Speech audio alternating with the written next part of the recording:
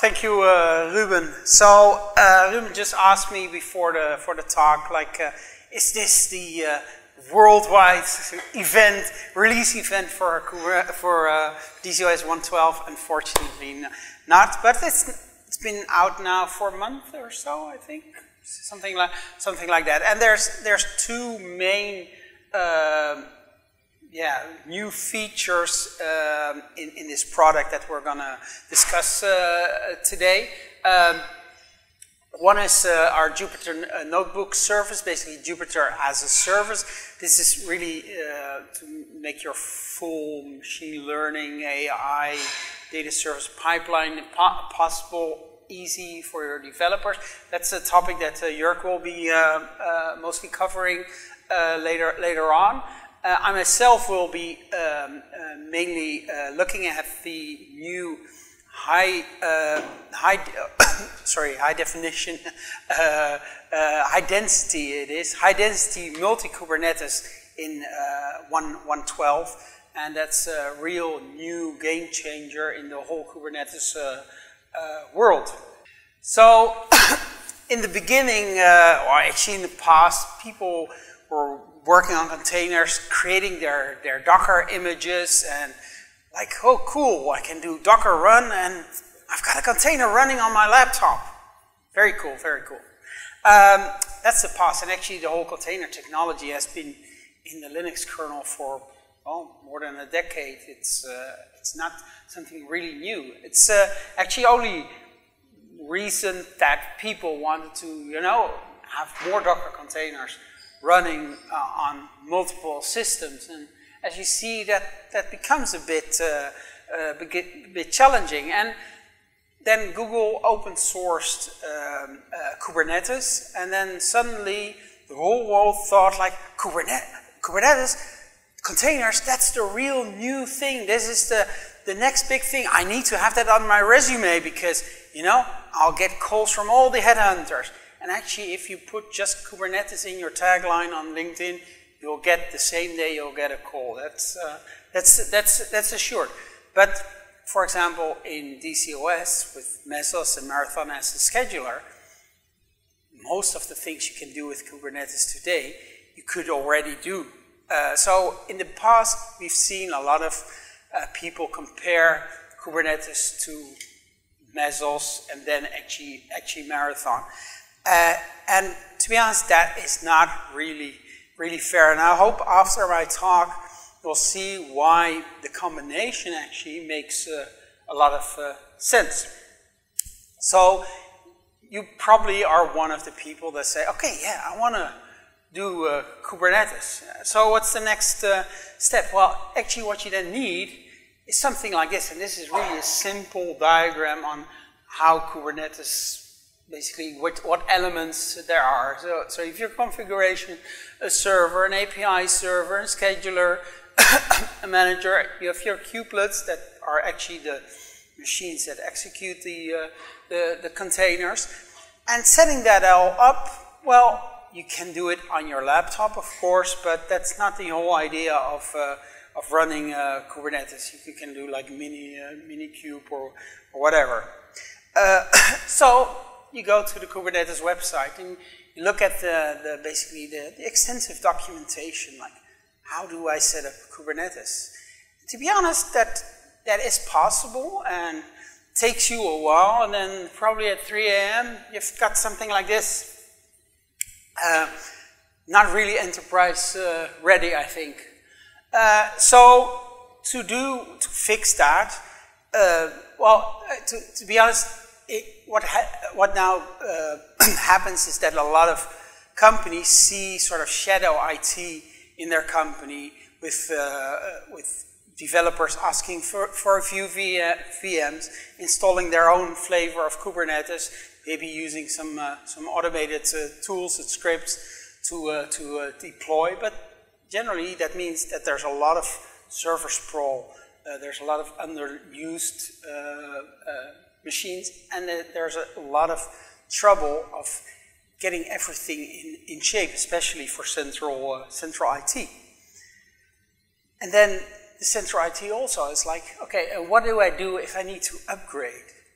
You know, is there anyone here in the room that has been successfully updating and working a bit larger Kubernetes cluster from one version? I already thought that Alessandro would raise his hand, but Alessandro, it is difficult, isn't it? Yeah. So that is a big challenge. So you've got your the manual way. You've got some configuration and management tools that are available, basically for deployment, and it works quite well. You can get up a Kubernetes cluster relatively easily. You've got some Ansible scripts available that will help you to get a sort of standard deployment. And the most easy thing, you've got cloud providers where you can just order it, put in your credit card, and you've got it up and running. You see our logo there as well, because we provide that as a service on top of anything. So with Mesosphere DC OS, you can actually automate and get the same experience you get from Google, from Amazon, from Azure, with their specific Kubernetes offerings, but then in a controlled way and without any lock-in. So just to give you some statistics, there's actually over 70 ways to deploy Kubernetes, more than 70 ways. And if you look at a traditional enterprise, or like an average enterprise, there's like 15, they have 15 Kubernetes clusters in their environment. I mean, some larger companies have many more, some smaller have maybe only like their dev, test, acceptance, production cluster, but you always have multiple clusters. And, you know, they're generally not managed by central IT because, to be honest, most central IT don't know at all what Kubernetes is and how they need to manage that. It's just too difficult. So, and the 84% is basically, and that's maybe interesting, most Kubernetes clusters are smaller than 25 nodes, like 84%. So that's a real big majority. So that means that there's a lot of small clusters, which is like a lot of headache to manage. So basically, this whole environment is therefore fragmented, and there's a lot of underused systems. So what we do is we console with DCOS and our new Kubernetes engine, we allow you to have multiple Kubernetes clusters on the same infrastructure, on the same hardware. So you don't have to specify dedicated nodes for a specific Kubernetes cluster. You can have them layered on top of each other. So you consolidate all of that and make optimal use of your infrastructure. The high-density multi-Kubernetes solution. We also allow customers to actually easily pick which version of Kubernetes they want. Imagine a development team that has created an application within Kubernetes, everything works fine, is in production, full force, and then another development team says, yeah, but we want to start developing a new application, and we actually want this XYZ new feature that's in a newer version of Kubernetes. Are you going to then update your Kubernetes with your full production workload to allow that developer to do that? No. So what we can do is we can have multiple different versions of Kubernetes running at the same time as well, with full isolation as well, because of course Kubernetes allows you to create namespaces and assign a namespace to a team or a tenant.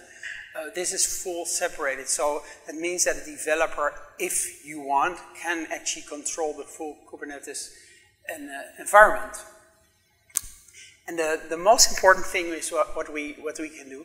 We can integrate it with data service. And of course, now that Kubernetes has like the stateful sets features, we see, and operators, we see more and more data service trying to be landed on Kubernetes, but we're far from the point that we can actually reliably do data service on Kubernetes. So if you land the data services on DCOS aside to it and actually can integrate with your apps in Kubernetes. That's an ideal combination in our mining.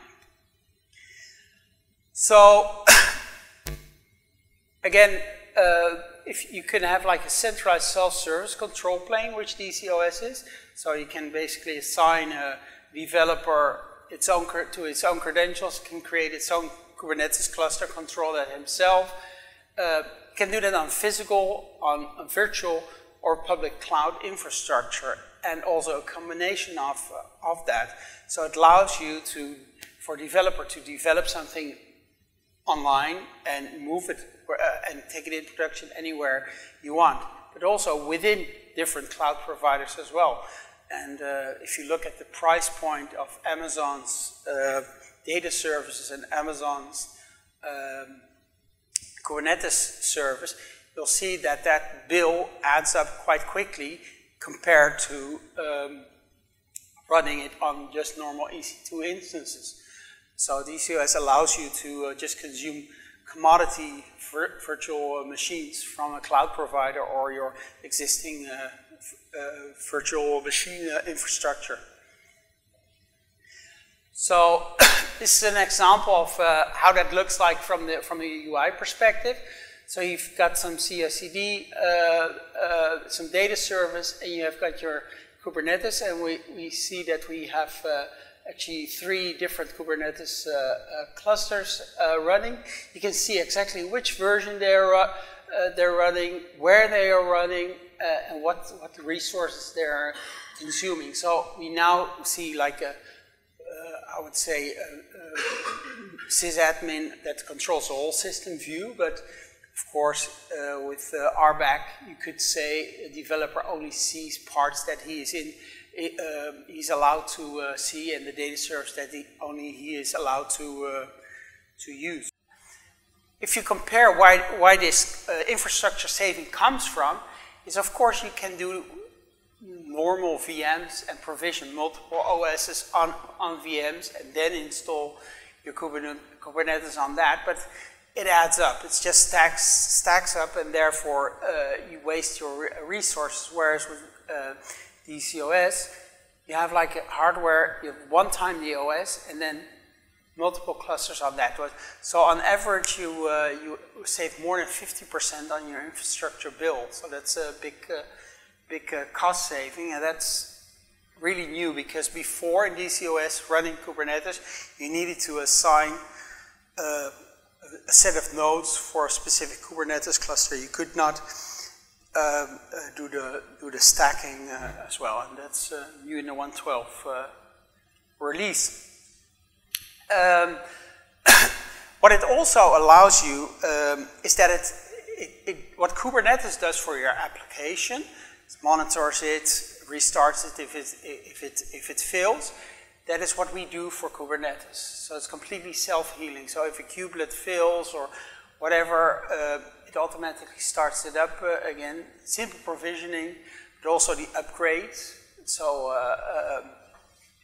push button scaling. If you need to scale out, you can just scale up and down.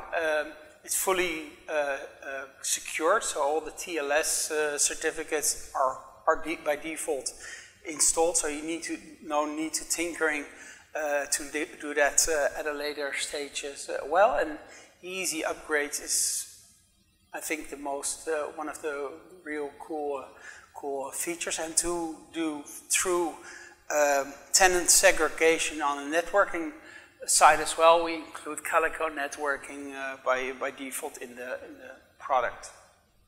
We basically offer with DCOS nowadays really one big infrastructure for anything with your containers or your data services, and combine it all in one big infrastructure. So for central IT, it means they only need to provide, for example, VMs or AWS account or things like that. Just deploy the DCOS agent on them, and the rest is handled automatically by the system. So instead of having silos for every single data service, you can actually take that all. So before I jump into the demo, there's one thing you might have noticed it on Twitter as well. There's now a Mesos Mini, so for developers that are interested to tinker around Mesos, as you can just do a Docker run back to the single container. Like I said, we'll share the slides after the event, but if you have a QR phone, you can actually scan the code as well. Single download, and you can use that to test new features in Mesos. Again, it's not DCOS, but it's for people that are interested to learn what Mesos does. It's quite a cool thing. So let me actually jump into the demo and switch screens. I just set up a small AWS cluster with relatively small machines. Added some data services, and what you'll see here is this service, Kubernetes, is what we call our Mesosphere Kubernetes Engine. This is the part that arranges all the other clusters. So either through the UI or through the CLI, you can add another cluster. So we've got two folders, one for dev, one for production, and in those folders you'll see that there's separate Kubernetes clusters running. So if we go to, for example, dev, you'll see that we've got here some Jenkins as well, because again, the developer needs some management of building his applications. So let me actually switch to my terminal. So I'm now connected to the production. What DCOS also does is I've configured a load balancer from the outside to actually route also the correct traffic to the right Kubernetes cluster. So I can easily switch between contexts of the cluster as well. And the nice thing is you can do many of these commands also through the normal DCOS command line, but I'm using the standard, the normal one. So if I do config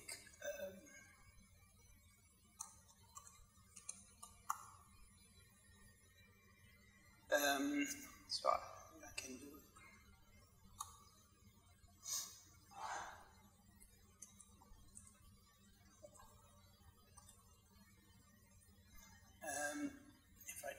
back to prod.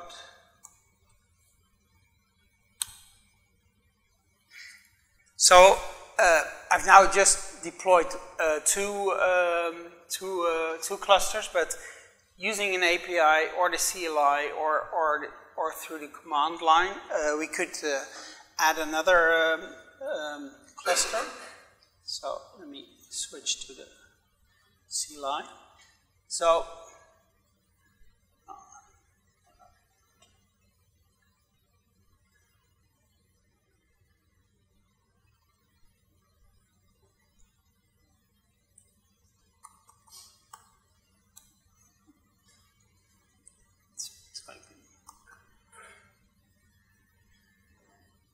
you see, this is the Kubernetes engine. We already installed that.